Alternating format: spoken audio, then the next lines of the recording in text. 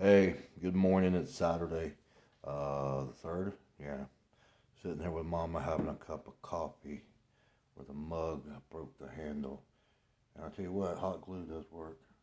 You know, I always break mugs. I'm like the worst in the world. Hey, I'm gonna tell y'all a story. That's true. All the ones I tell you are. I'm not. I'm trying to get a claw out of my shirt. Mama's sitting with me. There she goes. All right. I was doing the First Coast bodybuilding show in Jacksonville, Florida. I think I was like finally got to my top weight as a middleweight, about 176. And Dex was there, and he was wearing a pair of overalls. Pair of overalls with no shirt, and country overalls. And he was starting to get into his prime. This is where he started, coming into his own. And I think he was still a middleweight at that time, or he just came in, like I said, because I don't think he'd done Southern States yet. And he won that overall. So anyway, Nasser SONBATY is a guest poser. And we're backstage, and Dex come backstage, and we were talking, me and Dex, and I can't remember the other person. But anyway, we're talking. And either I just came off stage or going on, a little bit later, can't remember. But Nasser, when he was off season, dude, he looked like a sumo wrestler. I don't mean any disrespect to homie, but he was, he had a lot of cheese on that frame. And Dex has got his back to him. And I'm not going to lie, man, Dex wasn't disrespecting him, he was telling a fact. He was just saying what the truth was, obvious. Everybody was saying it. And, man, I tell you what, I was like, I didn't take it as Dex being cocky.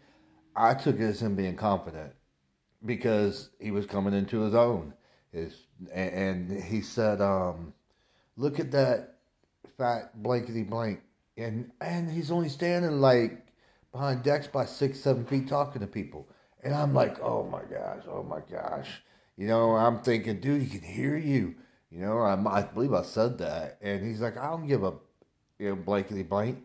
And Dex is coming at it not as an a-hole, okay, somebody that didn't compete or somebody that wouldn't compete with him one day. He came at it as a competitor's point. And he was, I'm telling you, he was so fat. There, I said it, all right? He was so fat. Nasser was so daggum fat. He was wearing posing trunks. When he walked out on stage, there was these railings that went out on the side of the theater, and it was like a 1x6.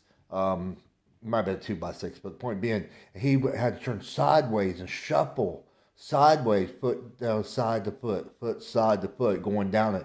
The promoter was so worried about him falling off, and he's up looking at him, making sure, holding his arms out so he didn't fall off. If homeboy had fell off, he'd smush the dude. And I guarantee you this, he was at least 325, somewhere around there. I mean, you wouldn't even thought he was a bodybuilder. He looked that bad. But, yeah, that's a story about Dex. I love that boy, man. Once you're boys, we're always boys. You know what I mean? We just grew apart when he turned pro, man. Everybody has to be on their own to do their own for that type of sport, level of sport. But anyway, that's all, man. I want to share that with you. I thought it was funny. Anyway, y'all take care. Boom.